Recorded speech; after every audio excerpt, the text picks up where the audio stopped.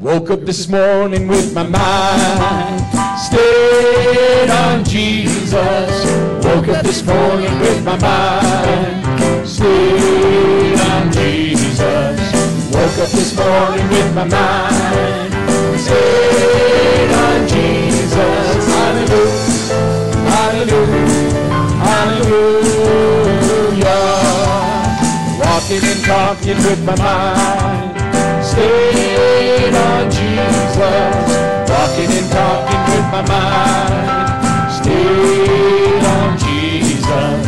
Walking and talking with my mind stayed on Jesus. Hallelujah, hallelujah, hallelujah. Praying to keep my mind stayed on Jesus. I'm praying to keep my mind stayed on Jesus. Praying to keep my mind stayed on Jesus. Hallelujah, hallelujah, hallelujah. Singing this song with my mind stayed on Jesus. Singing this song with my mind stayed on Jesus. Singing this song with my mind stayed on Jesus. Hallelujah, hallelujah, hallelujah. It's joy that I have, the world didn't give it to me. This joy that I have, the world didn't give it to me. This joy that I have, the world didn't give it to me. The world didn't give it, and the world can't take it away. Jesus gave it to me. The world can't take it away. Jesus gave it to me. The world can't take it away. Jesus gave it to me. The world can't take it away. The world didn't give it, and the world can't take it away. This joy, and this joy that I have, the world didn't give it to me. This joy that I have, the world didn't give it to me. This joy that I have, the world didn't give it to me. The world didn't give it, and the world can't take it. Jesus gave it to me. Jesus gave it to me. The world can't take it away. Jesus gave it to me. The world can't take it away. Jesus gave it to me. The world can't take it away. The world didn't give it, and the world can't take it away. The world didn't give it, and the world can't take it away. The world didn't give it, and the world can't take it away. Give a clap on tonight, Jesus.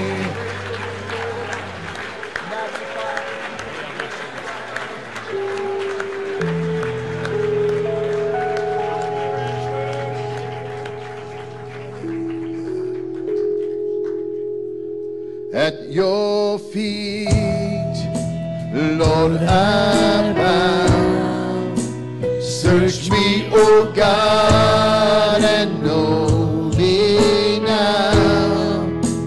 Take this sin from my heart. I want to be just as you are. I want to be clean.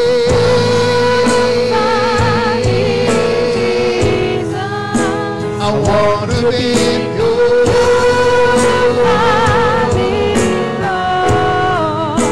I want to be holy.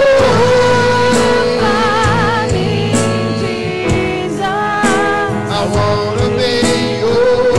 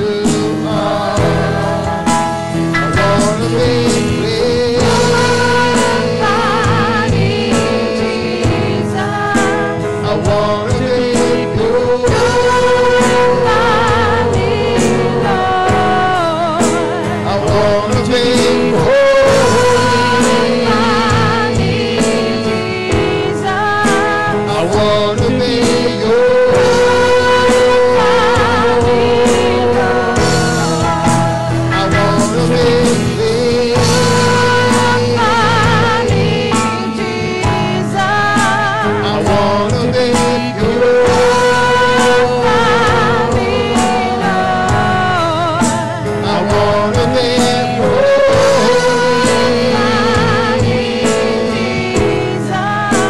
I want to be yours.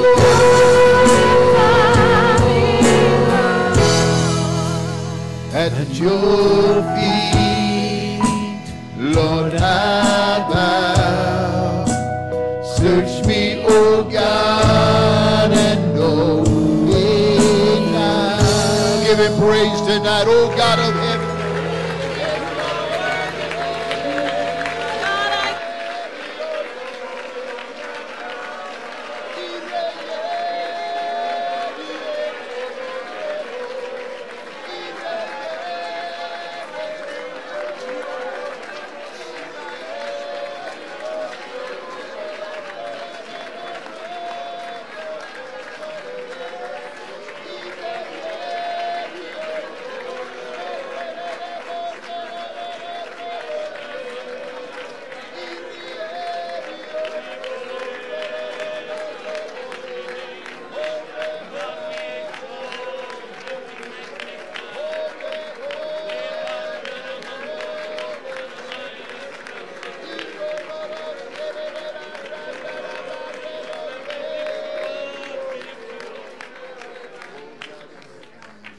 We're going to open in prayer tonight. I want to encourage you to continue to pray for the needs that we lifted up last night, praying for a young man from Las Vegas by the name of Frankie Gonzalez, that God would do a miracle for him, and also for McKenna Carter, a young woman from Aurora, Colorado. She's 18 years old, has cancer. She's battling that. You know what? She's too young. We would need to pray God completely heals our sister and does a miracle there. Let's pray out together. Then as we subside, Pastor De Leon is going to come and open us in prayer tonight. Let's pray. Father, in the name of Jesus, we believe you, Lord God. All that you do, Lord God. We worship and glorify your holy and mighty name. Lord, we thank you, Jesus. We praise you, Lord God. Father in heaven, we pray right now, Lord God, for your anointing to be on this place, Lord God, that you would pour out your spirit, Lord Jesus. We ask you right now, Lord God, that you would just take all distractions and that we, Lord God, would surrender our hearts unto you, Lord, in this place. We pray right now, Lord God, as you move in these early stages of this conference, Lord God, that you would continue to do what you're doing in this place, Lord God, stirring hearts, Lord God, lifting up your people, Lord God. We pray right now for your dominion, Lord God. We pray right now, Lord God, that we would just be strengthened, Lord. And I pray for the hearts to be open in this place, Lord God, that we would all be led to you more and more. And we thank you for your mercy. We thank you for your grace and your anointing. And we praise you in this place. In Jesus' name, amen. Praise God. We appreciate that you can take your seats this evening. Amen. Appreciate you being with us here in conference. What a wonderful time we've had. Just a supernatural visitation of God, and we expect the same even tonight. Amen. Just a couple of quick announcements. Just remember your conduct in the hotels, restaurants. Pastor Dan was telling me that the lady at the Hillcrest said that if we would go there, when we're done here, she will stay open till about 9:15, give or take. So, amen. She wants to stay open for us. So thank God for that. But there's just one small concern tonight concerning the Best Western. The manager called me. He asked if he said he had about 80 kids in the pool, approximately. And so he's asking if you're not a registered guest there, please don't allow your kids, to go there. So he would appreciate that. Amen. Just remember be a good tipper when you go to these restaurants. As far as I understand, so far so good. Just remember the parking lot is open now. Thank God, the Walmart parking lot, and you can park right over there. Also, we have a lot attendant or a couple of attendants that are helping us tonight. So please just help them, follow their instruction, and then there will be a blessing. Please be careful as you're exiting also these parking lots, crossing that street right there, and please keep an eye on your kids. Remember to pick them up right after Children's Church and Nursery. Amen. And that would be a blessing to them. And do this immediately right after service. The evening prayer starts at 6. and goes to 6:45. Also, the sanctuary doors are open at 6 p.m. So keep that in mind. And then just remember, we need God to help us. So morning prayer is at 8 o'clock. And then we're going to begin our seminars. We have a great lineup. 9 o'clock in the morning, we have Jerry Martinez. 9:45, Isaiah Trujillo. And then at 11 in the morning, we have Pastor Gary Marsh. And he'll also be with us again in the evening at 7 p.m. Amen. So remember those things. And just come and lay hold of God again at 6 p.m. Just remember that they're selling CDs back there. The set is $50. The individual sermons are $3 each. If you have your own thumb drive, Victor is willing to give you a discount and put each sermon in there for $1. So just see him about that. Then T-shirts, $10 a piece. And then the last day to order all these things is Thursday night. Amen. That's all the announcements, except that we do have the highlights of our conference, or the reports from these men. Amen. They're going to come in this order: Don Rivera, Antonio de Leon, Joshua Sanchez, David Vigil, and Jerry Martinez. Let's welcome Pastor Don Rivera as he comes. Amen. Hallelujah. I want to give glory to God tonight, first of all, for my wife Elaine, who supported my ministry all of these years, hallelujah, and all the encouragement she gives me. Baby, I love you. Now, Pastor Trujillo said, he said, a lot of these pastors, they have to pump up their wives because they've been such boneheads all year. I said, that's good advice, thank you. But I do want to say that the pastors' wives in this fellowship needs to get a lot of credit for all they do, because they're usually the janitors. My wife's the fellowship coordinator, bookkeeper, nursery attendant, and everything else in the church, including construction workers. Go, Gina. They just got a new building, and Gina's there helping along. Hallelujah. So we pastor in a city called Taylorsville, which is in Salt Lake City, Utah. And I like to say Taylorsville because we are still the murder capital of Utah. And I do have a theory. I do think that all the surrounding cities kill their people and drop them off in our town. And so it makes sense. Hallelujah. So my prayer for our church is that, my prayer is that our church brings life to a dying city. Amen. So we have a beautiful facility that we meet at. Everyone who comes are blown away how nice our facility is. Mostly pastors, if they come in. People who attend the church, they think it's just there and whatever. But pastors come in and they're just blown away how God has truly blessed us in that facility. And it's just a really great place. We are getting visitors to our church, and a lot of them are starting to lock in, and so we're excited about that. But I want to say this: most of the people who come to visit our church are usually brought by people in the church, and they're usually family members. Listen to me. Do not underestimate the influence that you have on your family. I recently did a funeral. We prayed with a lot of visitors there, and I love doing funerals. I learned how to do funerals from Pastor Ruby. We did a funeral. He did a funeral. I did the music, and after the service, everybody was walking up to me. They thought I was him, and they said, "What a great sermon I preached." And I took all the credit, obviously. I didn't tell them it was him. I just went, "Thank you." Anyway, so I learned to love to do funerals. I mean, sad they're gone, but hallelujah, that's a good place to win people. But I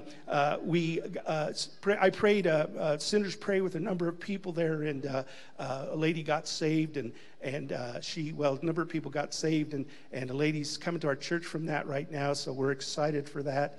And so we have a small group, a music group of 60s and older. No, we don't just do 60s music, but we're all over 60. And we played in Wendover, Nevada recently, and the young people who, go to that church weren't sure if they were supposed to like the old people music, and, because it was so groovy. I mean, sick. But Pastor George Espinosa brought it into a perspective with his young people. He said that if old people can still do it, how much more the youth need to raise up? Can you hear an amen tonight? See, we have a really small church here in Taylorsville with a bunch of big believers who still want to make an impact in our city and state and even our nation.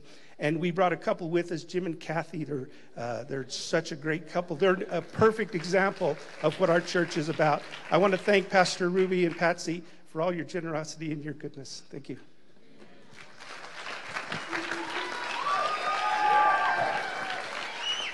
My name is Antonio De Leon. Me and my beautiful wife, Angelia, we pastor in Clifton, Colorado.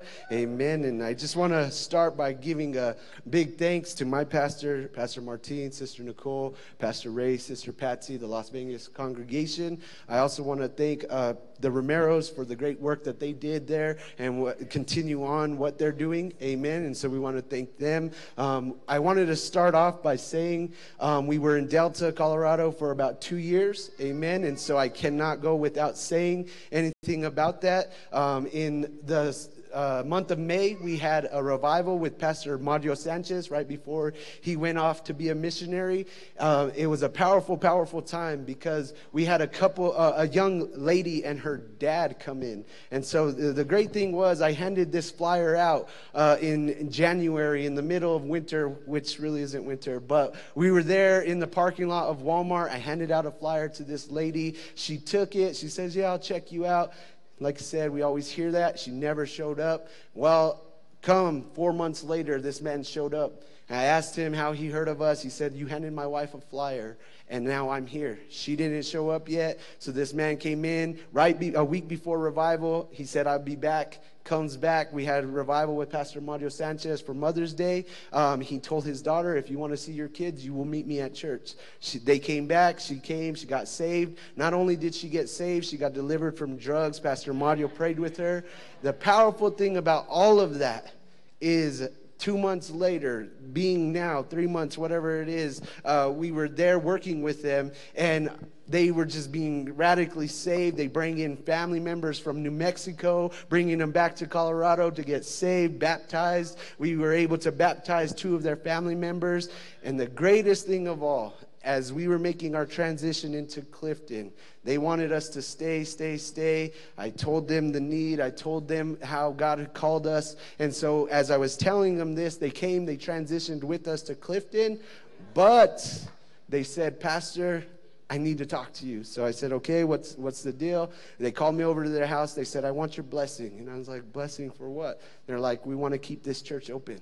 And I said, "Okay, well, you don't need my blessing. You're doing something for Jesus." The cool thing is right before we left, a pastor and his wife came in they retired from Assemblies God Church. They went in, they told the family they would be their pastor, and today there is still a church in Delta, Colorado because of what Jesus did through this family. Amen.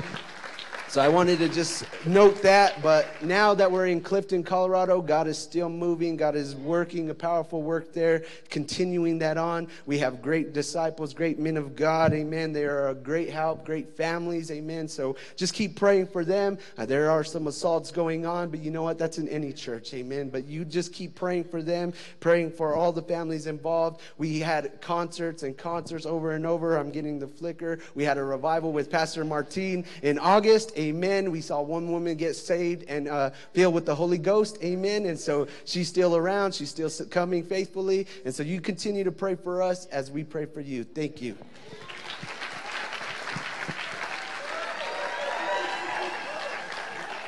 Amen. My name is Joshua Sanchez, and my wonderful, beautiful, amazing wife, she's my hero, Erica Sanchez, and now our 2 nephews.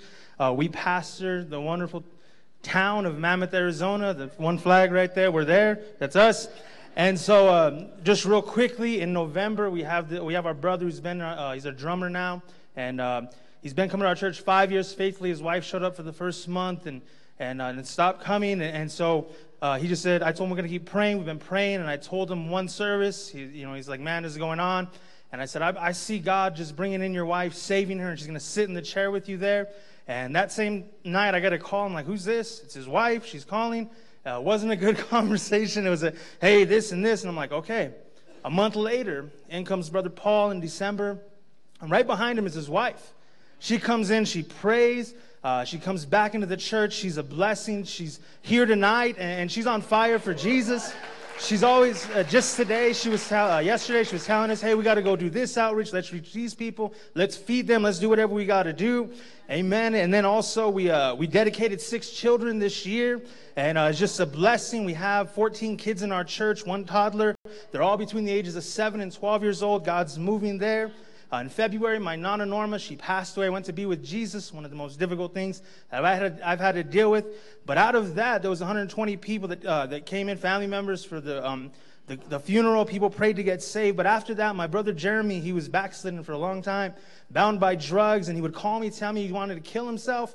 I said, Jesus is the answer. Come back home. He comes in right after he gets saved radically. He's coming to church. He's living for God. He's on fire for God. Let's go do something for Jesus. He's here tonight also.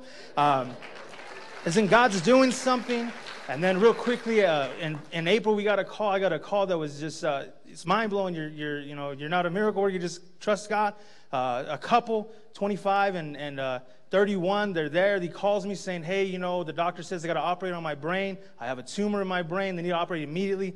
Andrew Moki says I have a hole in my heart. I have to get surgery. I believe God and said we're gonna believe God. We bind this, and God's a healer. He's a miracle worker. I preached a sermon called "Do You Still Believe in Miracles?" Laid hands on him, felt God say that he's healed. And I told him that. He went to the doctor as he got there. Moki didn't need surgery, none of that, and a miracle there. But then Brother Andrew calls and says, look, they said it was a cyst, and it was 12 millimeters, went down to 6. They said they misdiagnosed. I said misdiagnosed, nothing. Jesus Christ healed him. And lastly, very lastly, I want to say we have men rising up. We have a band. We had 3 men preach. Brother Phil, my brother Jeremy, and Brother Paul preached a men's tag team. I want to thank Pastor Ray, this congregation. Most of all, I want to thank the Mammoth congregation. Pray for us as we pray for you.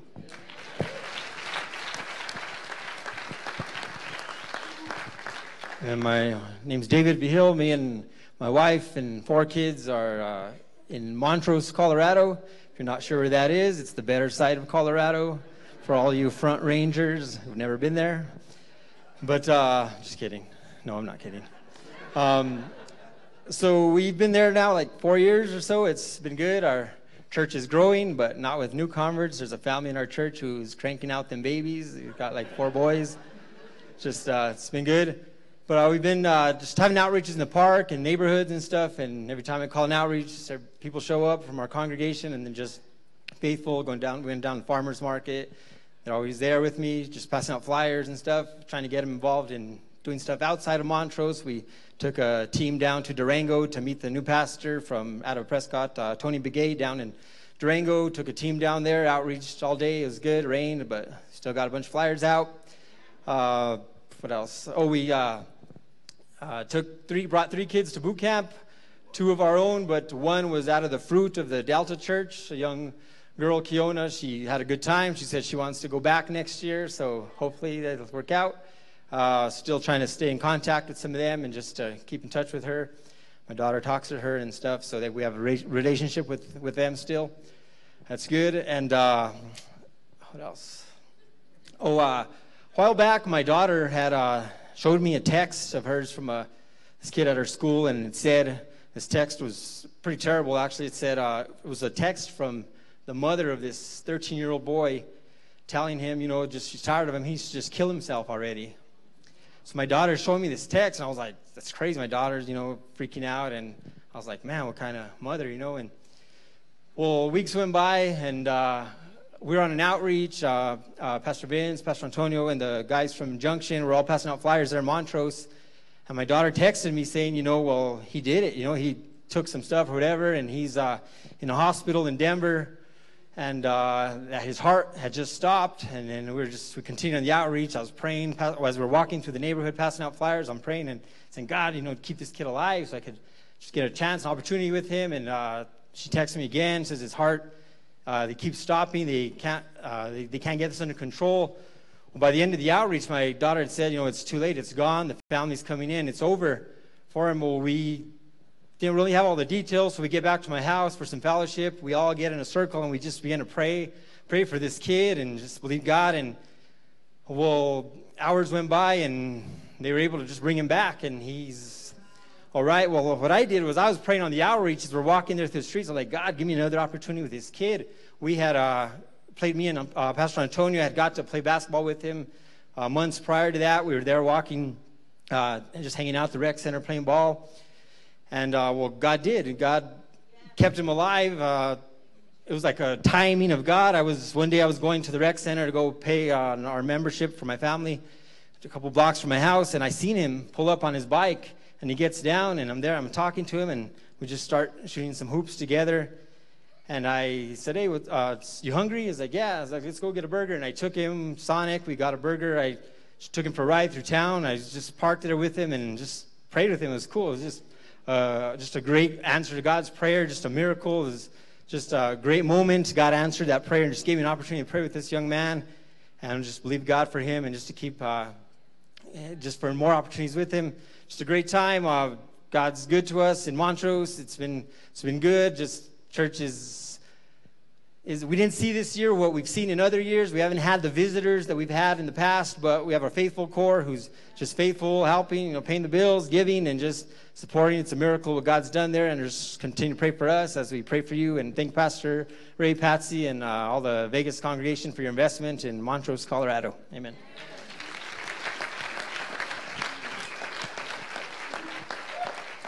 Praise God, amen. My name is Jerry Martinez, my beautiful wife Rachel, and our 4 boys. We pastor the metropolis that is known as Mora, New Mexico.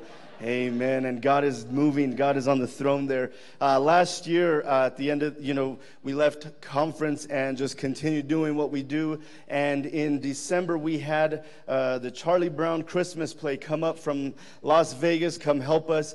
And in that Christmas play, we had 75 people come out, packed out our little church. And at the end of the night, 5 people had given their lives to Jesus. Out of that was 1 couple that, here it is right around Christmas, holidays get busy, and so we enter the new year into the fast. January, we began fasting, began praying. I get a phone call from one of the men, that couple that had come. He wants to meet with me. He's saying, Pastor, we're looking for a church. We want Jesus to help us. We need God. And so he says, can we come to your church? I'm like, of course. So him and his wife start coming to our church. Within the next month, within just a few services, he brings in his son, his stepson, and her. You know what I'm talking about. The family. Everybody comes in, and so they, that there's a family of 5, and so they start coming. Within a couple of weeks, we were getting visitors off of this and everything, and so through it all, we've grown. We've had an increase in about 18 people that have just started coming off of that 1 couple that came to the Christmas play. Amen.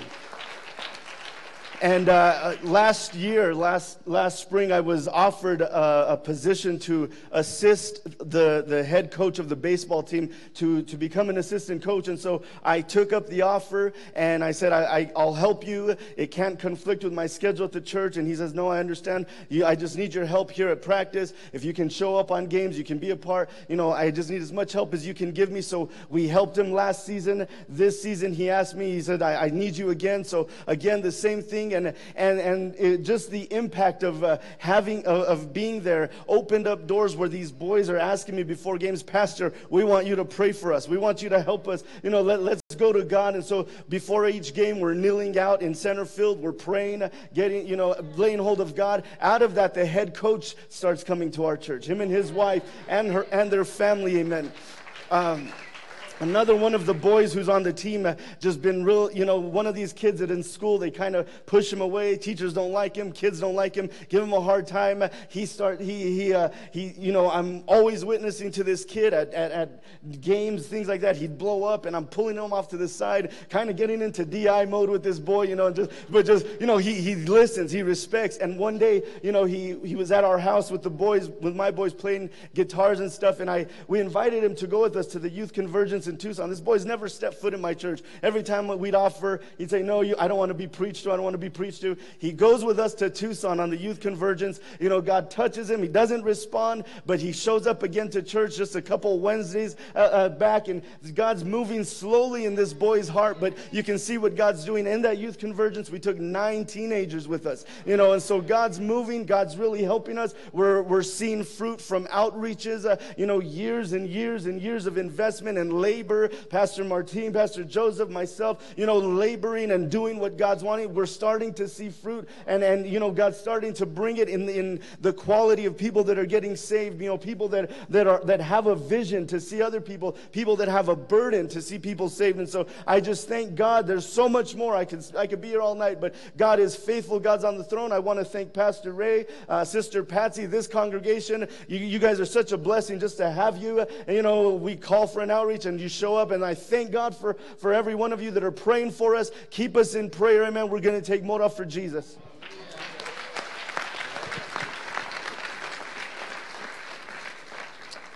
Amen. Hallelujah. And so, amen, I'm here to take the offering, which is a good thing. Praise God. Now this morning, amen, I preached a sermon called Death from Above. And in it I referenced David and Goliath and how David won the battle from the air. But the other side of that is that he used stones or things from the earth to win the battle.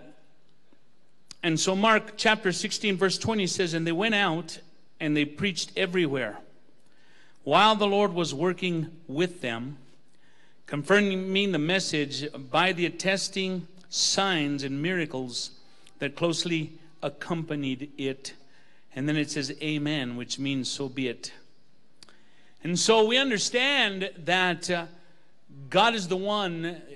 You know, when I was the assistant pastor here, I remember the bills. I mean, I remember, you know, I was involved integrally in all the things that were happening. And I have to be honest with you, it would blow my mind, because I'm thinking, man, this is a giant. This thing is big, and it's ugly, and it's smelly, and this is big. And I have to be careful, you know, I mean, I take this with the right understanding. I used to think, man, you know, I love my pastor. He's nuts, man. Just on top of sending people to other nations. And so this is this humongous giant that if you begin to look at, can begin to freak you out. Now again, we understand that above represents the realm of the spiritual, or the realm of prayer. And we understand that prayers win battles. And believe me, we've prayed, amen, for money, and we have prayed that God would move in a powerful way. But see, the other side of that is that he uses stones, things from the earth or things from below. And what that tells us is that what topples the giant are the things from below. Prayer connected with things from below, or in other words, he uses human instruments. And so let's apply that to giving, because it's one thing to pray for the world. Say, oh, God, touch the nations. I don't think there's a man in here, a pastor in here, a disciple in here, that when you hear that, there's something that rises up inside of you. There's something, man, that just boils over, and you're thinking, God, touch the nations. God, touch, man, just nations. How cool it will be when we get to heaven and people come up that we don't even know and say, I was from such a side. And I don't know if this is happening just in my mind, but you know, they'll say, I was from such and such a place, and this was my life. And because you prayed and because you gave, here's my family. Think about that. The impact of something we do here on earth that wins the battle and that touches eternity. And see, we pray, and that's good. But then God turns to us and says, pick up the stones. And in this case, pick up your wallets. to act upon what we've just prayed for. How many know sometimes, amen, we pray and then we begin to explain why God can't do what we just prayed for? And so God now says, listen, He's got plans for us. There's giants to topple. Can you say amen? How many have been ministered already by the preaching? And so now it's time to give, because that's where the real test of appreciation is. What will cause, appreciation will cause our money to follow. I remember a long time ago, and I've heard variations of this, but I remember a long time ago, and God brought this to my mind, about a certain village that was by the sea, by the ocean. And kids, they were playing in the water, and as they're there playing, there's an undertow, and it grabs, amen, this son, this boy, little boy. And he was the son of a widow woman, the only son that she had, and begins to pull him out. And so, people are trying to rescue him, and they can't rescue him, and he's getting further and further. They're hearing these desperate cries. The mother's on the shore. She's weeping. She's frantic. She's just, And so out of nowhere comes this man, this strong man. He was the strongest man in the village. He was the strongest swimmer in the village. And he comes and he picks up a rope and he ties it around his waist and he leaps out. And he battles this thing and he grabs the child, and everybody's ecstatic. Everybody's excited. What a powerful thing has just happened in front of us. The only problem was nobody held on to the rope. Our mama's on the shore. And there are babies. Ones that we have, and ones that are still crying out for us. Come save me. I'm in an undertow. Nations of the world. I was saved in this church way ago. I was one of the first founding members. And I can remember when, to us, it was amazing that we would plant one church out. It was amazing. We thought, okay, that's it, we're done. Because, that's the epitome of success. And then one church turns into 2, turns into 3, turns into 5, turns into 20, turns into 25. And we have a conference. You don't understand, really. You're excited about, and everybody's, but you don't understand what that means to somebody who was here from the beginning. That God could do this in a city that nobody's even heard of. I'm from Mesquite, and the other Las Vegas is about 90. So I tell them, yeah, we're going to Las Vegas. And they're like, you're in Las Vegas. No, the other Las Vegas. There's another Las Vegas? Yeah. We were found first. They built the casinos here. Otherwise, they'd be saying Las Vegas, Nevada. And to see what God has done, over the years, our kids are preachers and powerful preachers. And their kids are lining up. And the impact that this little church that nobody ever heard of at the end of the highway. The highway used to end here. That's the only reason this place exists. Before they built the bypass, you got to come through Las Vegas because the highway ends. This is the end of the road. And so now to leave our mama crying on the beach without holding the rope, that's wrong. That's unrighteous. Listen to me, that's unrighteous. And so tonight, amen, we need lots of money. There's a giant. But there's enough stones here. If people will simply value. Do you value? It's one thing to pray, say, oh God, thank you. It's another thing to show how your value is. And so, amen, I'm going to have the ushers come. It says, the Lord working with them. Death from above includes things from below. And so tonight, amen, let's give. And some of you have already written your checks out, and I want to challenge you. Listen to what God is saying. Listen to what God is saying. What an investment. What a powerful thing is happening this whole week. Destinies are entering. Who knows what could happen? I freak my people out all the time. I say, man, who knows what could happen? You're not leaving, Pastor. No, no, no. Who knows what could happen? Who knows what could happen? You know, we love our pastor, but, you know, we know how he works. You know, why not send 3 out, churches overseas? Why not, you know? But see, in order for him to do that, for mama to be able to have her child, somebody has to hang on to the rope. Where are your hands tonight? Are they on the rope? You know, nowadays when a tragedy happens, everybody pulls up their cell phone. Nobody helps, but they'll pull out their cell phone because they want to be the first to post it on Facebook or Twitter or Cricket or whatever. I don't know. Let's not be the people with the cell phones. Amen. Let's bow our heads tonight. Father, we thank you, Lord, for this wonderful opportunity that you have looked upon us, God, at the end of the road. And Father, in your goodness and mercy, you have chosen us, God, to touch the nations of the world so that you might receive the glory and the honor, God. It is yours, Father, and tonight I pray that you would stir the hearts of men and women to give.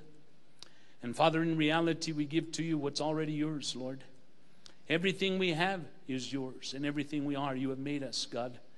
And so we do not give you, Father, what is ours, but we give to you of what you have already given us. And I pray that you would stir us for the nations of the world. God, we thank you that you're in this place. We can sense and feel your presence, your spirit brooding. And I pray as we obey, God, that you would multiply, that you would bless, Lord, the gift and the giver. God, that you would cause this giant, Lord, to be felled by the stones, Lord, that are in this congregation. And we thank you. In Jesus' name, amen.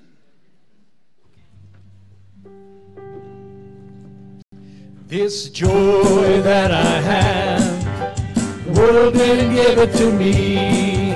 This joy that I have, the world didn't give it to me.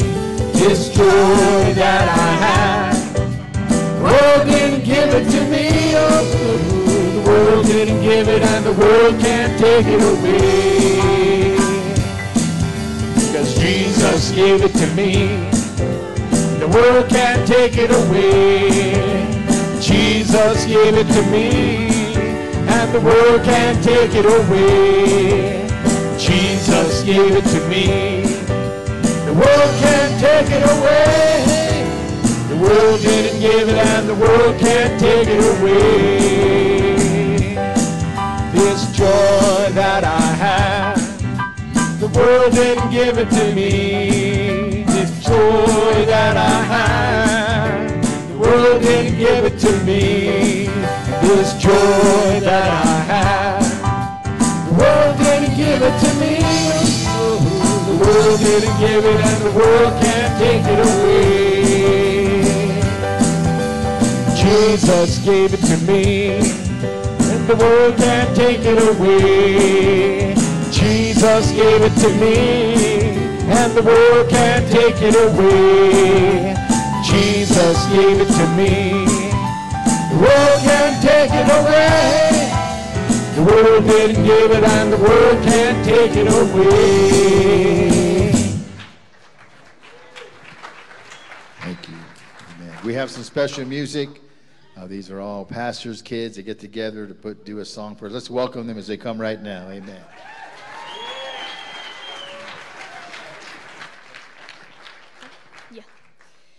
So while they're coming out, I'm Emma, Pastor Adam Peebles' daughter. I live here in Vegas, go to school here in the nursing program.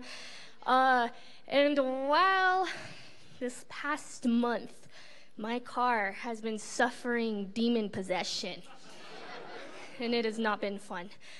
So thank God for my brother Samuel, because Lord knows I have a hard enough time being a woman, let alone trying to be a man and fix my car. Just kidding, you don't have to be a man to fix your car. But we were just changing out different parts, and I was praying, and my dad's there on FaceTime, and he's like, did you change this? Did you change that? We're like, yes, we did this, we did that. And I was just getting like a very angry heart. Like, God, you're supposed to be taking care of me. Like, just making that my main focus and really like losing sight of everything. And I remember I had orientation for nursing, and we do some clinicals at the state hospital. And I remember just some of the things that they were telling us that those patients go through. They've suffered from being victims of sexual abuse, from drug-induced psychosis, from self-mutilation. And I was sitting there, and my heart was breaking for these people that I never met. And I'm like, here you are being so tonta, caught up in your own problems, like, and you don't even realize the world of hurt that's out there, how many people are actually suffering, and they're broken and they're lost, and these people, they don't have anybody. And I remembered just from that day on, like, my attitude changed, and I was grateful, and I was like, okay, thank you, God. I know it's still like possessed, but you're gonna help me. And within the next couple days, I was able to talk to a few girls that were in the nursing program with me and invite them to church. And you know, they haven't came yet, but it was sowing seed, and going back to the conference theme, changed lives. And even though my life wasn't significantly changed, it was just a small change of attitude that caused that allowed an opportunity for me to sow a little bit of seed. So I encourage you guys, I know we have our own problems, we have our own issues, but if we take our eyes off ourselves and put them on Jesus and lift them up and see that the harvest really is ready. So I hope you guys understand or enjoy this song.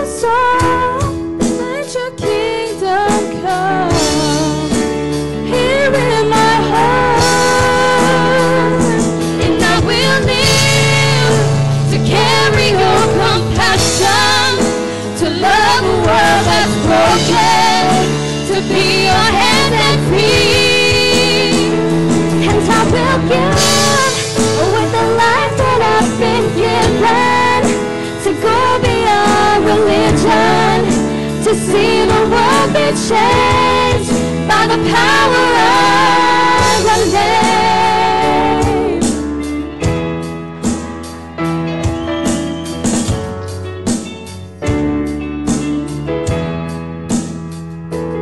Surely life wasn't made to regret, or the lies were not made to forget. Surely faith without action is dead. Let your kingdom come. Lord, break this heart, and God will live to carry your compassion, to love a world that's broken, to be your hands and feet. And I will give with the life that I've been given, to go beyond religion, to see a world be changed by the power of the name.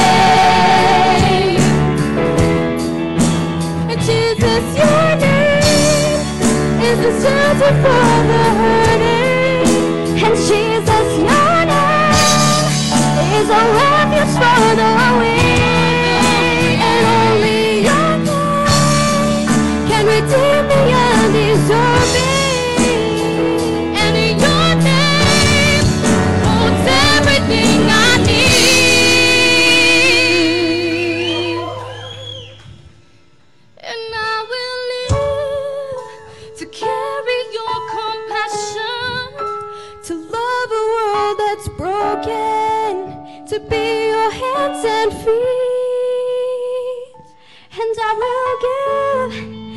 with the life that I've been given and go beyond religion to see a world be changed by the power of your name, to carry your compassion, to love a world that's broken, to be your hands and feet. And I will give with the life that I've been given and go beyond religion to see the world be changed by the power of your name. By the power of your name. By the power of your name. By the power of your name.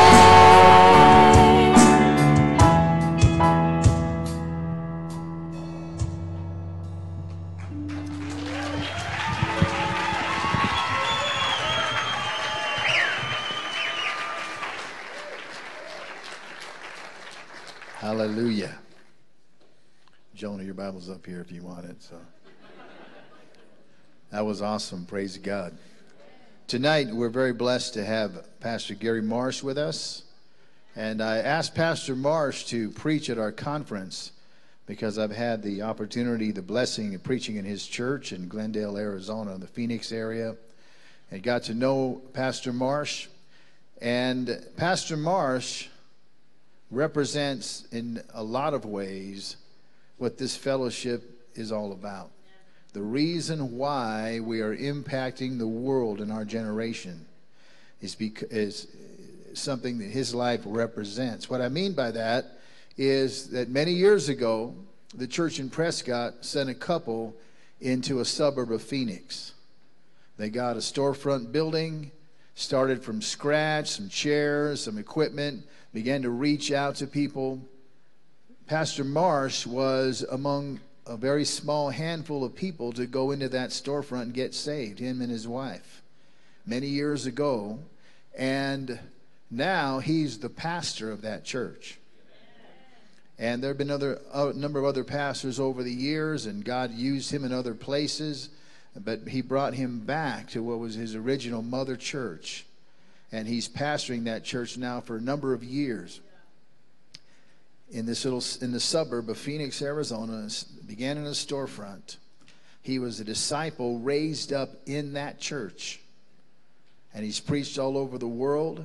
Now he's raised that church to the place where they're planting workers among the nations of the world. Half of the churches out of his church are international churches. And I saw that. And he's in a storefront and, in a shopping center, which means when you got to grow, you get the space next to you. And then you fix it up and you do what you can do with it. And his building is kind of an L-shaped building because that's the space they have. But God is doing such a powerful work in and through that congregation in Glendale, Arizona. And it's like Pastor Marsh is of the opinion, there's nothing God can't do through this church, and we're going to do something for God, and that's exactly what he's doing. When I saw that, I said, Pastor Marsh, can you come to Las Vegas, New Mexico, and preach in our conference, because we need to hear what you have to say about what God is doing. And so he agreed. He's going to be preaching tonight, tomorrow morning, and tomorrow night, and so we're in for a great blessing. Let's welcome him as he comes right now. Amen. Thank you. Thank you very much. Thank you very much. As Pastor Ray said, we meet in a storefront, and in all honesty, I am exceedingly jealous at the height of this ceiling right here. You could put two of our buildings in this up and down space right here. But God has helped us. I have a great privilege of pastoring people who made pledges to put me in the ministry. Because there's a number of very long-term people in our church that made pledges, put me in the ministry. I pastor people I used to play on the platform with for song service. It's just a great thing. I call myself a homeboy, because I pastor the Phoenix area at least, which is where I grew up, and I pastor my home church with people that have been family to me for a long, long, long time. I'm very, very privileged to have this opportunity. I don't know that I can bring anything that this congregation hasn't heard, and I'm just going to bring what I am and what God's doing in my heart. If you have a Bible, I'd like to open tonight with Galatians chapter 1. And I want to minister on the calling of God. I was a brand new convert, brand new. I was saved on July 4th, 1976. The Prescott Conference took place the next week. And I didn't know much about Prescott, although I did have brother-in-law, sister-in-law that lived up there, and it was their witness that kind of led us to the Lord. So we bonsaied up to Prescott for the weekend, and it just so happened we got there and caught the very tail end of the Prescott Conference. I think in 1976 there might have been maybe 15 churches in the entire fellowship, something like that. Maybe 20 at that time. I really don't know. But something happened in that Friday. We were there for the Friday night service of the Prescott Conference, July of 1976. And back in those days, Pastor Mitchell would have the few pastors that were there representing. He'd have anybody that was called to God to stand in the aisle, and then he'd have all the pastors walk down the aisle and pray for them. This all happened at the very end of the night. Well, I didn't stand in the aisle, but I was standing against the back wall because we had a 1-year-old child who was getting fidgety, having to sit in church and be quiet. And I finally, just got out of the seat instead of disturbing everybody around us and went and stood on the back wall and tried to calm him down a little bit. Well, one of the brothers came down the line and laying hands on and praying for people. And there was a gap of about maybe 6 feet between the last person in line and myself. And I'm against the back wall. And he prayed for that last guy and, said an eloquent prayer on him. And he started to turn around. Then he looked at me and he goes, and he walks over and he lays his hands on me and prayed. And all I can say is something happened. Took me a long time to figure out what it was, and I'm still not 100% certain, but I'll let you know as soon as I figure it all the way out. But God did something. God put something in my heart, and I've never been able to shake it, even when I've tried. Galatians chapter 1, let's begin in verse 15. But when it pleased God, who separated me from my mother's womb and called me through his grace to reveal his Son in me that I might preach him among the Gentiles, I did not immediately confer with flesh and blood. Nor did I go up to Jerusalem to those who were apostles before me, but I went to Arabia and returned again to Damascus. Then after 3 years, I went up to Jerusalem to see Peter and remained with him 15 days. But I saw none of the other apostles except James, the Lord's brother. And now concerning the things which I write to you, indeed, before God, I do not lie. Afterwards, I went into the regions of Syria and Cilicia. And I was unknown by face to the churches of Judah, which were in Christ, but they were hearing only. He who formerly persecuted us now preaches the faith which he once tried to destroy. And they glorified God in me. I want to talk to you about the call of God. Calling is a common term found in the Christian world, and it's used with many wide and varied meanings. Many approach the calling as if it's, in line with a career choice. Do I want to be a fry cook or do I want to be a pastor? It's like it's a career choice, and the calling really has nothing to do with that at all. Some feel that if God hasn't met with you personally and spelled it out in detail what he wants you to do, then you're off the hook. You're not called. You don't have to worry about it. But I want to start by saying I believe the Word of God indicates that every believer is called. Now, before you get angry at me for saying that, listen and hear me out. Calling is not something we choose.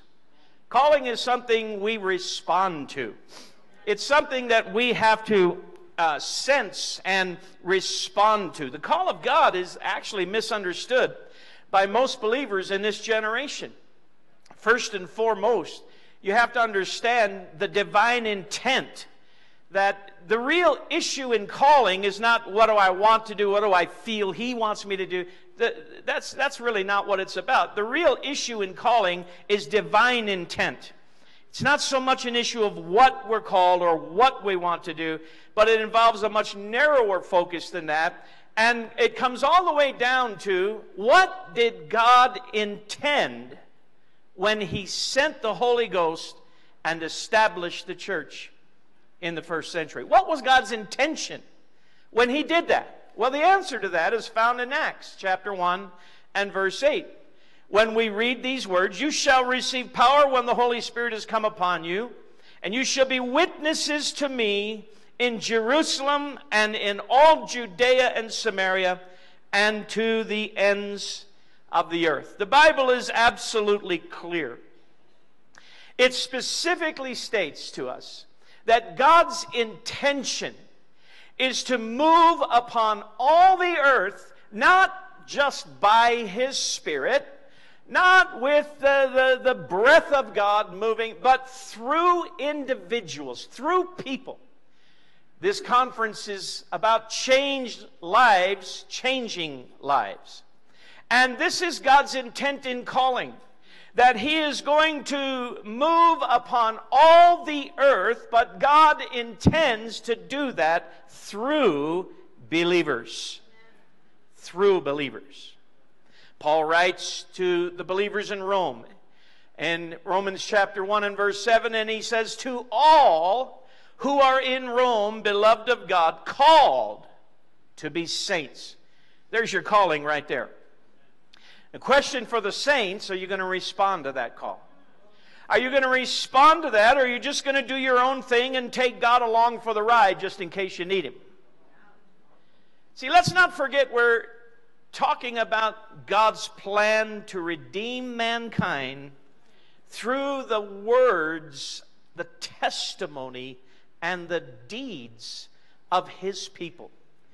God could save the whole earth like that if He decided to do so. If He decided to just breathe upon the earth and everybody fell out under the power and got up saved, the job would be done. But that's not God's intent. His intent is already spelled out in the Bible. His intent is spelled out clearly, that it is through individuals just like you, just like me, who will go into the uttermost parts of the earth and proclaim that message and live that message for others to see. That is how God's intention to save all mankind is to be brought about. Let's not forget, we are talking about God's plan to redeem man through the testimony of His people. 1 Timothy chapter 2 and 3. 2 verse 3 says, "This is good and acceptable in the sight of God our Savior, who desires all men to be saved and come to the knowledge of the truth." So the big picture is fairly clear, and that is that God intends for all believers to participate in this in some way. It doesn't mean everyone's going to go out and pioneer a church. It doesn't mean that everyone's going to be an evangelist or a missionary. But God intends that all believers participate in this plan. And I ask, can anyone truly say they're serving God and at the same time say that the call of God doesn't apply to them? I find that to be kind of a contradiction in terms. Pardon me. The church is God's place where calling is cultivated. God designed the church for the specific purpose of cultivating this calling. This elusive thing that some people can never figure out, other people run from with all their might, and other people just surrender to and let God use them. But the church is where this is all cultivated. It's the petri dish, if you will, where this is all to come to pass and where this is to be cultivated. And the church is a ministry of common people. 1 Corinthians chapter 1 and verse 26, for you see your calling, brethren. Not many wise according to the flesh, not many mighty, not many noble are called. But God has chosen the foolish things of the world to put to shame the wise. And God has chosen the weak things of the world to put to shame the things which are mighty. And the base things of the world and the things which are despised, God has chosen. And the things which are not, to bring to nothing the things that are, that no flesh should glory in his presence. You know what? I read that and I say, thank God there's room for everybody in God's plan. There's room for me. I can find myself in a few different places. One of the saddest things you'll ever see, our churches advertising for workers in the local newspaper. I'm telling you, this breaks my heart when I see this. It's pretty common in the Phoenix area. You know, it's a big, massive city. There's churches on virtually almost every corner in some form. And we see these advertisements for people asking for musicians, nursery workers, Sunday school teachers, janitors, all kinds of jobs. And the reason churches have to do that, it's obvious. Because there's no one in their congregation who will respond to the need. There's no one who will put themselves out any more than showing up on Sunday or whatever. Probably most of the time it's because of the added time and effort that's involved. And there's just a lot of people that sit in churches on Sunday but are just not willing to take it another inch beyond that, will not put themselves at all into God's work. And now we understand in our fellowship, thank God, we understand it's a pastor's job to create the culture of discipleship and the ministry opportunities in his church. If you're going to preach discipleship, you better be giving people an opportunity to practice and do something. If you're going to preach discipleship and you're rallying all the men, you better get something going in your church that these men can get involved in, or you're going to lose the whole thing. And that's our job as pastors, is to cultivate this. And we cultivate discipleship, and if you have to, dream, pray, talk to all your friends, look online. Find something that you can give people to do that will give them opportunity. And I'm talking ministries, of course. I'm talking music groups, dramas, skit teams. I'm talking outreach teams. I'm talking Bible studies. I'm talking everything you can imagine, youth groups, etc., etc., etc. And the reason we do all these things, we don't do all these things just to keep everybody in the church busy all the time. Our calendar in our church is always pretty full. And I tell my outreach directors quite regularly that, listen, we've got to just, take a little step back and take a deep breath, at least one weekend a month, or we try to anyways. It doesn't always work out that way.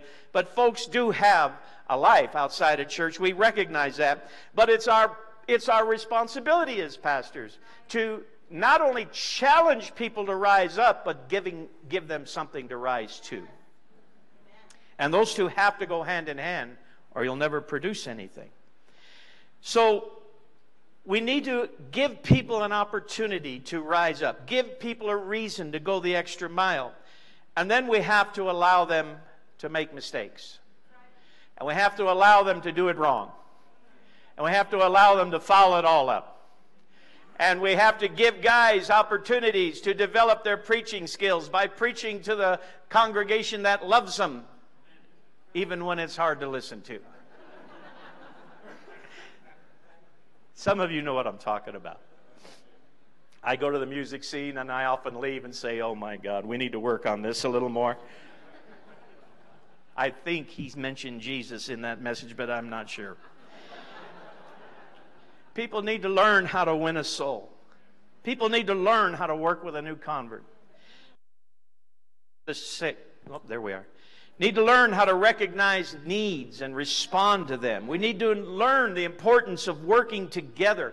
People need to learn and understand spiritual dominion and how it operates and what it's for and what it's not for. And people need to develop skills in ministry. And even if it's serving the greater purpose, completely behind the scenes. We have many, many, many, many needs in any church that is never going to be in front of everybody, never going to be before the microphone, completely behind the scenes, but oh, how desperately we need those people to respond to the call of God. And especially, I say again, allowing people to fail and pick them up and let them try again. Finding your place in all this is literally what responding to the call of God is. That's what it is. Doesn't mean you have to get sent out. It doesn't mean, you know, the big things we always attach it to. But there's just numerous ways that we can respond to the call of God. And this is every believer's responsibility. Paul says, when God revealed his purpose to me, I didn't talk about it. I just got after it. I mean, I'm paraphrasing, of course, but that's what the text we read said. God revealed this to me, and he said, I didn't confer with flesh about this. I just went and got after it. A couple of weeks ago, and I'm sure this congregation can honestly relate to this. The music up here, some things that have been said, I know you can relate to this. We had a farewell fellowship. We had announced a couple at Prescott in July, and we finally got them a building. They're actually going to another section of the greater Phoenix area. And so they got them a building. We got them all set. So we're having a farewell fellowship for them. And we have this sister in our church. They're a great couple. They're a little bit older couple. And they've been in the church for many years. And this sister, her ministry is fellowships. I don't have to talk to her. I don't have to ask her. I don't have to arrange anything with her. If I stand in the pulpit some night and I say, oh, by the way, folks, we're having a fellowship next Sunday, she's on it and it happens, and that's it. There's no discussion. There's no, but Pastor, a better night would be. None of that. She's on it. It happens. I get a bill for all the supplies, but that's one of the checks I love to write more than any of them, because there's lots of good food in them fellowships. It's worth it, man. But this sister is, I mean, it's like clockwork. If she hears it over the pulpit, this thing happens. And so we had this fellowship. This is just a couple of Sunday nights ago. And during the time, she said, you know, Pastor, I've been doing this for 33 years now. She said, but this one is special. You know why? Because it was her daughter and son-in-law that we were launching out. Now, I don't know about you, but I believe with all my heart that there's a direct connection. This older couple's faithfulness, their involvement. He's on our church council. He's one of our interpreters. We interpret our services into Spanish too. He's one of our interpreters. He's on the church council. She's taken care of the fellowships for the last 33 years. I believe there's a direct connection in this couple responding to the call of God. They've never been launched. They never will be launched. Let's just be honest. I mean, I guess God can do anything, but I don't see it. But anyways, they are lovely people. They are wonderful people. And if I hit them up, they'd probably say, no way, you're out of your mind. But I believe there's a direct connection to their responding to the call of God. And we're now launching. This is their baby daughter, by the way. And luckily, we're keeping them close, because otherwise I might be in trouble. See, the call of God is designed to constantly challenge us to enlarge our hearts and enlarge our vision. That's what the call of God is designed to do. Again, it's not a career choice. This is God speaking to his people. This is God directing his people. And when you begin to sense and feel God stirring your heart, let me tell you, I know one thing he's trying to do for sure. He's trying to enlarge your heart and your vision. And it always takes us beyond our comfort zone. Responding to the call of God will take you beyond your comfort zone. And the thing you have to do is at least be saved enough to be able to trust that God knows what He's doing. Listen to our text again. When it pleased God to reveal His Son in me that I might preach Him among the Gentiles. Think about that for a minute. God revealed to Paul that he was going to go reach the Gentiles. The Amplified Version puts it in these words, that I might proclaim Him among the non-Jewish world. Truth be told, the church that began in Jerusalem did suffer a little bit of tunnel vision, didn't they? In the early days of the Jerusalem church, they weren't really interested, or at least not very interested, in anybody that wasn't like them. The early church in Jerusalem was made up of entirely Jews, and they were convinced that salvation was only for the Jews. And so they had a very, very narrow understanding, a very tunnel vision. And so, I know all the talk today about prejudice and racism, and it just drives me out of my mind. But the reality is the early church did suffer a bit of tunnel vision. And it was in Acts 9, Paul is saved along the Damascus road, and he begins to receive the revelation as God calls him to be the apostle to the Gentiles. He later writes to the Ephesian church in Ephesians 3:8, to me who am less than the least of all the saints, this grace was given, that I should preach among the Gentiles the unsearchable riches of Christ.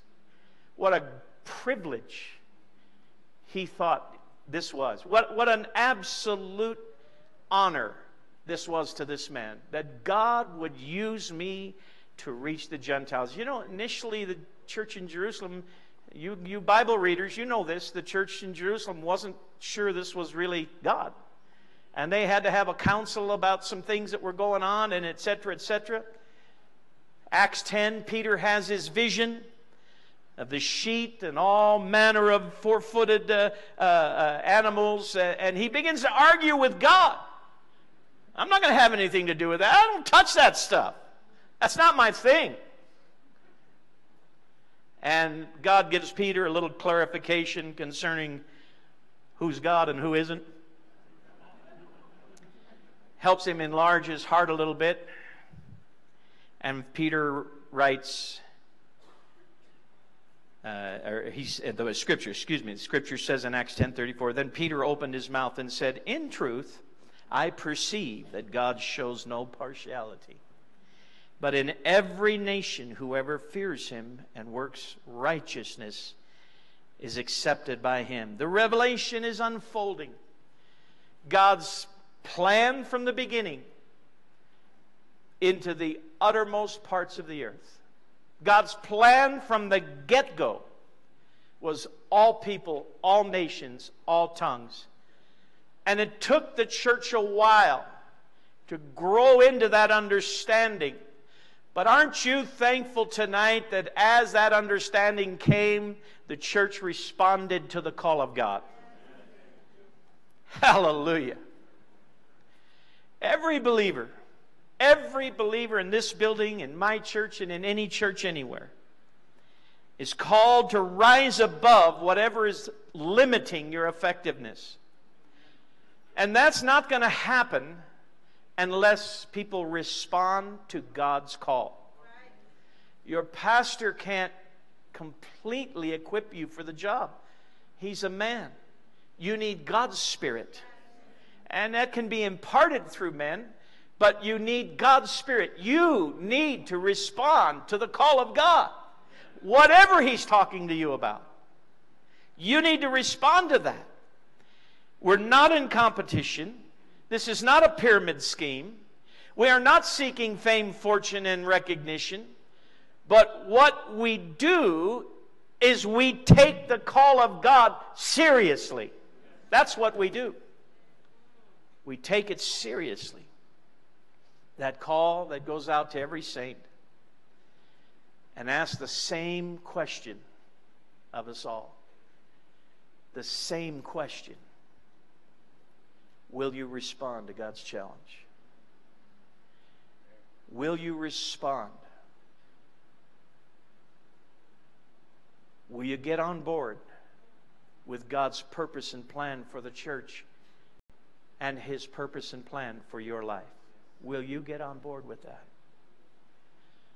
Will you allow God to enlarge your heart? Will you allow Him to enlarge your vision, your understanding? Will you find your place in the call of God? Planting churches is a big part of what we do, and the success of this congregation in church planting is amazing. Amazing. It's a big part of what we do, but planting churches isn't the only thing we do. It takes more than those who will go. It takes those who will send. It takes those who will stay by the stuff. Be faithful. Serve. Find your place. Get behind the vision. Let God place you into His perfect will in whatever realm that might be. It takes believers who will view whatever they do for God, as a response to calling. That sister in our church that's been arranging fellowships for the last 33 years, that's her calling, buddy. I want you to know. If I asked somebody else to do it, I'd have a fight on my hands. Just like if somebody showed up and said, hey, I'm preaching in your church this Sunday. Oh, you think so, huh? That's my place, not yours. At least I was invited here. Glory to God. Thank you. Planting churches is huge. It is a big part of our vision to fill the world with churches. I heard we were at a men's discipleship in Prescott last night. I didn't hear it with my own ears, but one of the brothers I was riding in the car with to get home said he asked Pastor Mitchell directly, and our fellowship is now 2,864 churches. Thank God. Thank God. Thank God. And this congregation is a result of one of the very first. Imagine that. Imagine that. 2,864 churches later, and you guys are still the fruit of the first one. It's mind-boggling. You know why that's happened? Because of people who have responded to the call of God. Not just the 2,864 couples who went, but the many, many, many times more than that who stayed by the stuff and made it possible. Doesn't matter if you're preaching. Doesn't matter if you're serving food. It doesn't matter if you're cleaning floors. Doesn't matter if you're leading a Bible study, playing in a band, acting in a skit, going on outreach, watching the babies, preaching in the music scene, giving financial support, bringing others to church, pioneering a church, serving on the mission field. It's all about responding to the call of God. Letting Him tell you what He'd like you to do, and you say, yeah, I'll do that, Lord. And if that's your purpose for me, I'll be faithful in that until we get to heaven. It's all about responding to the call of God and engaging in God's purposes on earth. I'm going to close. I'm a short-winded preacher, by the way. Teddy Roosevelt is credited. I've heard many variations of this, but, a little research will help sometimes. Teddy Roosevelt, I think, is the one who's credited with at least saying it this way. He said, do what you can with what you have where you are. Now, Teddy Roosevelt, of course, was the President of the United States. In my reading of his life, I think he might have been a religious man, but I'm not sure he was a true born-again believer. But Teddy Roosevelt understood something. In the early days of the nation, when it was expanding its borders, he needed people to get on board with that vision. And he challenged, and he is responsible for a lot of the westward movement into the arena that we're standing in, the area we're in right now. And his theory was do what you can with whatever you've got, wherever you are. And if there's a simple phrase that would sum up responding to the call of God, that would probably be it. Whatever God asks you to do, it's a challenge. It's a challenge that he's interested to see if you will respond to that. And I can tell you, if you want your life to be all that it can be in God's perfect plan, you're going to have to do what God asked you to do. Respond to his call. Let's bow our heads.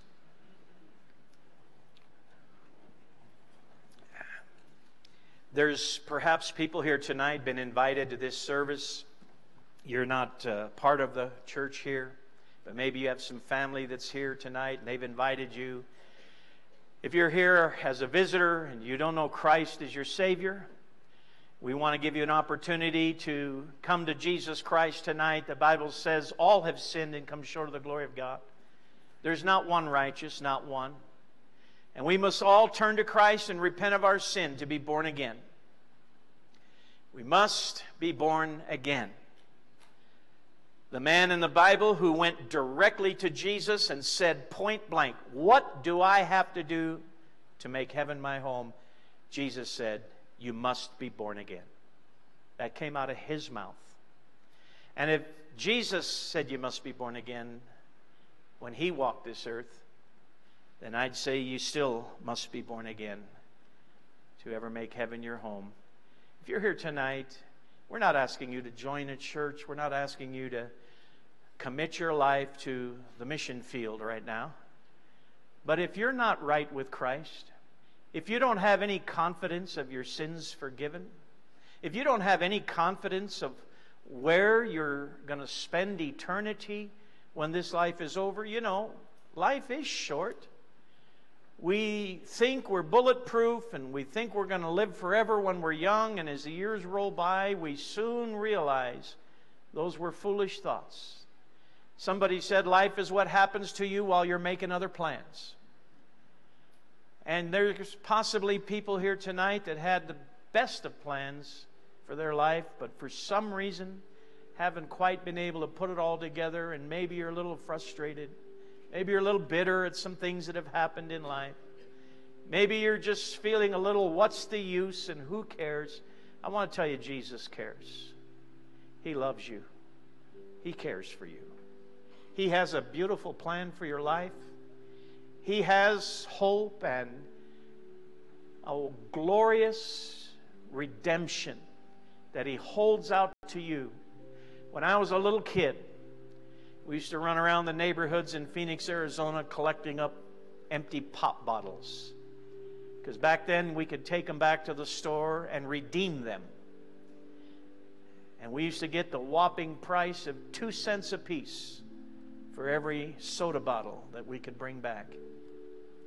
And you know, a day's work with 3 or 4 kids, we could usually wind up enough to buy a candy bar and a soda pop if we all split the soda pop. And that's my understanding of redemption. Redeeming chipped, dirty, cast out soda bottles. There are possibly people here tonight, you feel just like that. You feel like life has cast you aside. Maybe people you care very much for have discarded you. You might feel like the whole world would just as soon discard you. But I want to tell you, Jesus Christ loves you. He'll redeem you tonight. Not for 2 cents. With his own blood, he'll redeem you. In fact, He's already purchased your redemption. He died on the cross over 2,000 years ago, shed His blood so that you and I could be saved. Is there anyone here tonight? You don't know Christ as your Savior. You're a visitor in church. You're not saved. You're not sure you understand all this, but you feel something right now. And I want to tell you, that's the Spirit of God moving in your heart. If you'd lift your hand and acknowledge that you would like to know this Jesus I'm talking about, you'd like to understand a little more about this, being saved, being redeemed, born again, all you have to do is acknowledge your need and your desire, and Christ will meet with you. A simple prayer is the only thing that stands between you and heaven right now. It's the only thing that stands between you and heaven. A simple prayer. God, have mercy on me, I'm a sinner. Is there anyone who would lift their hand? Anyone at all? Backslider, unsaved church kid, anyone at all? You need Christ. I want to change my plea. I want to speak to God's people. And my question, my challenge to you tonight, are you responding to the call of God? If He wants you to go to the far corners of the earth, that's between you and Him. If He wants you to clean the floors and the bathrooms between services, that's also between you and Him. Are you responding to the call of God? Would you stand with me? These altars are open. Come and find a place to pray. Get a hold of God. Let the Lord deal with your heart tonight. Come, respond from your heart, and tell God what's going on in your life tonight. We're going to sing a worship song. You lead, brother. Take it away. Awesome is the sight of your holiness. Majestic is your purity. Your righteousness shines brighter than the sun on me. Holy, holy, holy is the Lord our God. Glory, glory, glory to His matchless name. Worthy, worthy, worthy is the Lamb that was slain, that was slain, that was slain. Awesome is the sight of your holiness. Majestic is your purity. Your righteousness shines brighter than the sun on me. Holy, holy, holy is the Lord our God. Glory, glory, glory to His matchless name. Worthy, worthy, worthy is the Lamb that was slain, that was slain, that was slain. Awesome is the sight of your holiness. Help us sing it, church. Majestic is your purity. Your righteousness shines brighter than the sun on me. Holy, holy, holy is the Lord our God.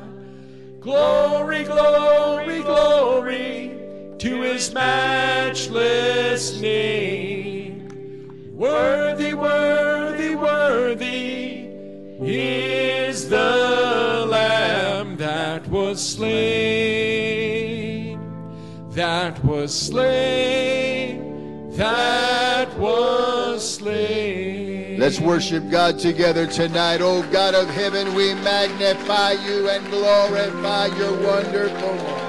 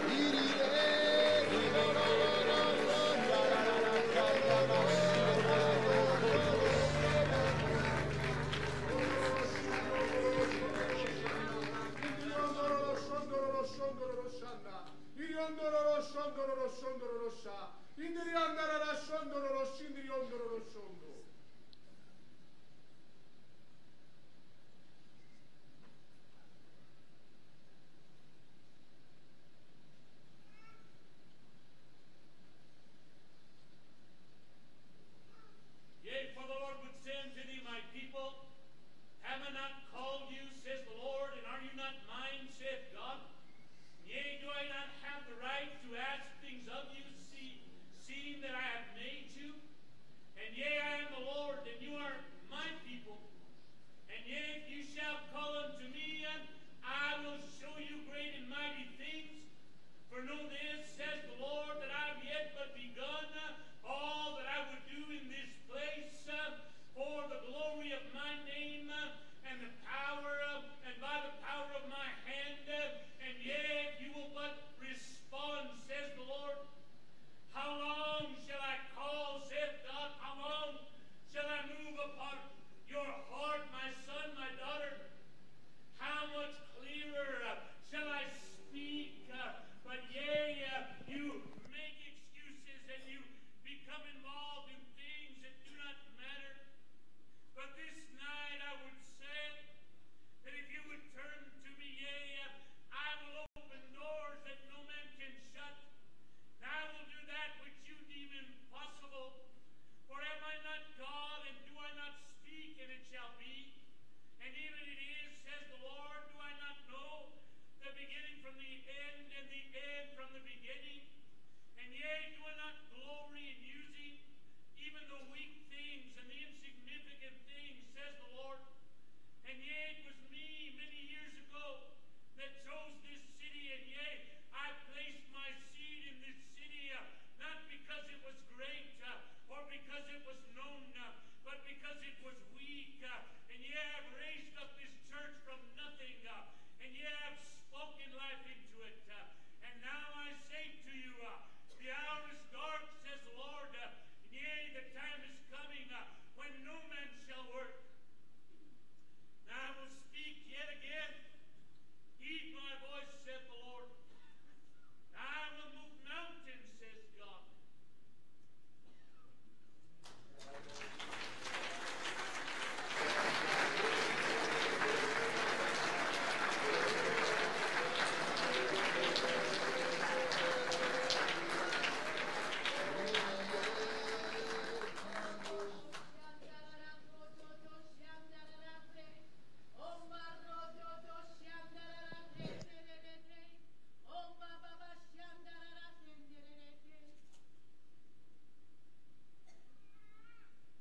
Have not I called thee, saith God? I've seen thee work in the secret place when no one sees but me.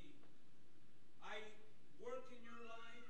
I encourage you, saith God, that you would rise above that which you think you can do. I will open doors for you, saith the Lord, those doors that have been closed for many years. I will open doors, and you would walk through those doors obediently and in faith. If you would just call to me, I would open doors for you, even those doors that you had thought would never, ever be open. I am working in the background. I am working in hearts and cities. I will raise you up to be a powerful witness in those cities. I will raise you up to be a powerful testimony, even in your own church, saith God. I will move your hearts, and I will touch your children. I will cause their hearts to turn towards me, saith the Lord. Only be faithful and trust me in that area of your life, saith God. Oh, God.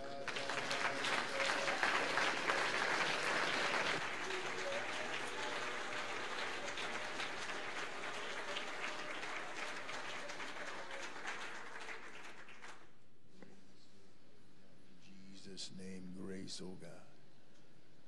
Lord, we magnify your wonderful name. Hallelujah. Amen. We're going to dismiss you tonight. I would just remind you that the parking lot right across the street at Walmart is available. The fence is open. You can park there and come across the street and have a quick way out at the end by parking there. Also reminding you that the parking lot here on the side, there are two driveways off of Legion where you can come in and leave right off of Legion, not even having to come into this parking lot here at the church. Again, an easy way in, easy way out.